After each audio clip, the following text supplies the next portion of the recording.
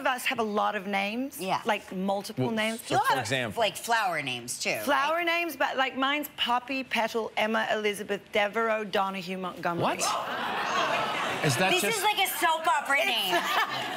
And all my kids as well. Like, I have Jackson, Philip, Devereaux, Kaufman, Montgomery. Wait, and why did that start? Why the tradition of so many names? Well, I wanted to give them options in case they didn't like their name. So they can drop a name?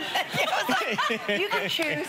My son Jackson, actually, we were going to call him Jack. Yeah. But his last name is Kaufman, and if you say that 3 times fast, Jack Kaufman, it's not a great name for anybody. So, Jack Kaufman. So the day before I gave birth... I'll explain it to you later.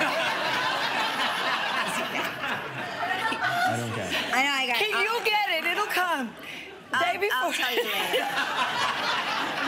God, I love you. You know what's so great about you? Is that you don't even hear it, and it's amazing. That's why you say I'm afraid to say it out loud. Just say it 3 times fast. Fine. All right, I got it. All right. Got it. You'll tell me in the breaks.